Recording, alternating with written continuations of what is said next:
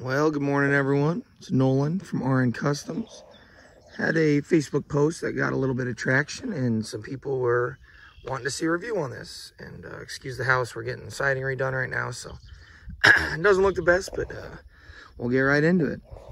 What I'm using are 15 100-watt eco-worthy bifacial panels. I'll show one of the stickers on the back here in a second. I got 15 of them, got them on eBay. They usually run a 20% sale every once in a while, but there's a limit of ordering 2 at a time. So, you know, friends, family, have them order, send them PayPal, Venmo, get them paid. That's how I did it. I was able to order 2 sets, and then my parents ordered a set for me and just gave them cash and did it that way so I could get the sale on all of them. How they're mounted is I have eco-worthy tilting brackets, aluminum tilting brackets. And the biggest the eco-worthy makes is 45 inches. Well, 45 inches only would have been enough for the first 2 panels. So what I ended up doing is layering 2 45-inch brackets together. As you can see, that's where they connect. Come to the back here. And as you can see, the channels on this side over here, but then over here. So I flipped them. Tried to bolt it in quite a few places, keep it reinforced. Don't want to have these things break off real easy in a wind. The gaps, I could have modified the brackets a little bit and tried to get rid of the gaps, but also with these being bifacial, I'm letting light through to bounce back, and also wind. It's less of a wind catch when there's that break, I would assume. At least that's how I see it. Excuse me. But yeah, so each panel, or each, you know, set, it's the 3 bifacials, 1 45-watt or 45-inch bracket, and then half of another 45-inch bracket, basically. So you're going to need 1.5 45-inch brackets per setup like this if you were to replicate what I did. So that pretty much covers these. Let me grab that sticker before I forget. And I don't know, I think I'll be able to, or is it on the front? It must be on the front on these. I'm used to my knot. Oh yeah, there we go. I'll leave that there for just a second. We got a VOC of 24.5. Pause the video if you guys need to see anything else. I'm going to start backing away. I'll actually show you that too. That's the model number for these panels that I'm using.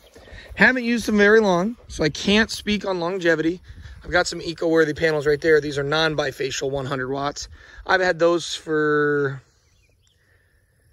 probably 4 or 5 months out here. I built a little wheelable cart, and I could pull it around.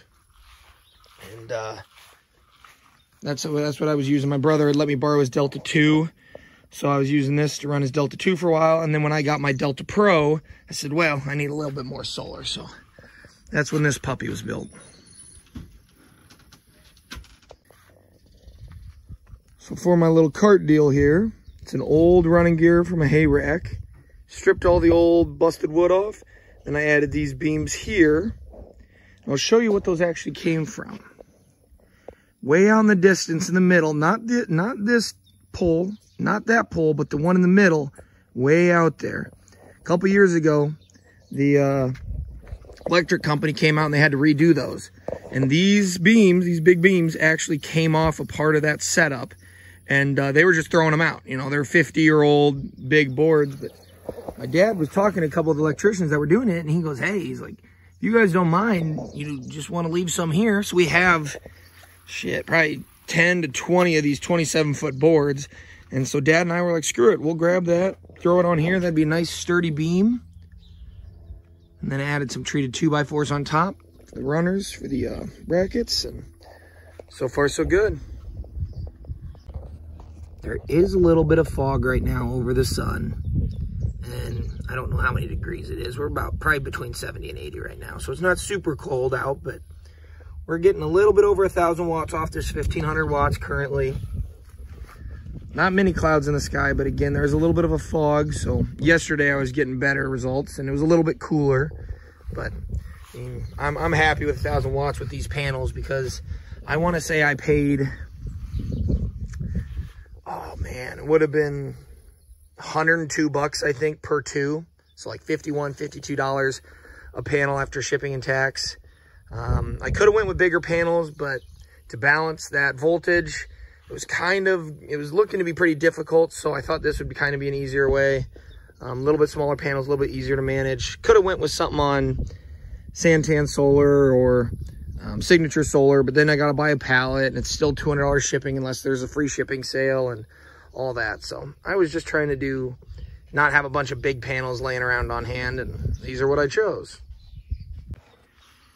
Had some questions on how I wired this whole setup. So I am currently in 5 series, 3 parallel. So it's 5 series, 5 series, 5 series, and then I parallel them together.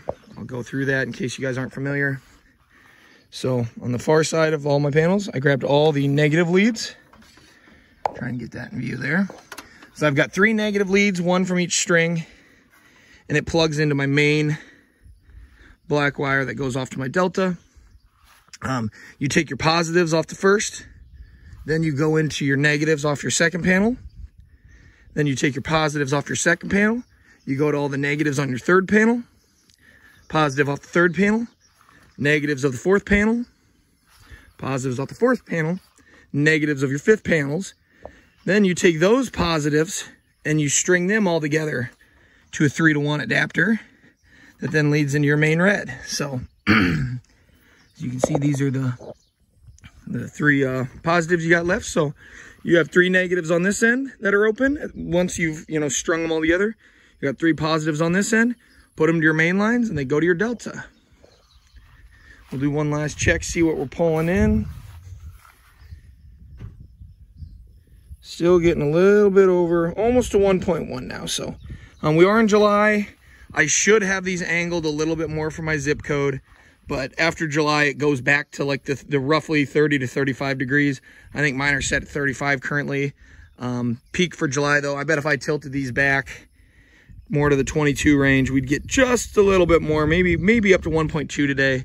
But there is that little bit of fog up there in the atmosphere keeping me from full wattage. But if you guys have any other questions, if you need me to go into more detail on anything, I think these brackets, people are going to like them because I bought a pair or a set of a 58-inch bracket because I wanted to mount the panels 3 high.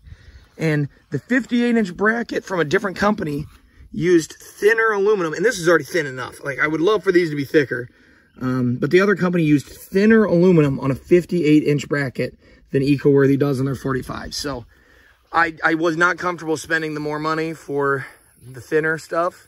And it was actually cheaper for me to use 1.5 of these per set than it was to just buy 158 per set. So I most likely will add another reinforcement bar in the future from here to there. When we traveled it down the road from my folks' house to my place, it did well, but there was definitely, I mean, I'd say it's pretty sturdy. We'll see how it holds up in the wind, but I mean, it's bolted, and from the panel spot, it's bolted there.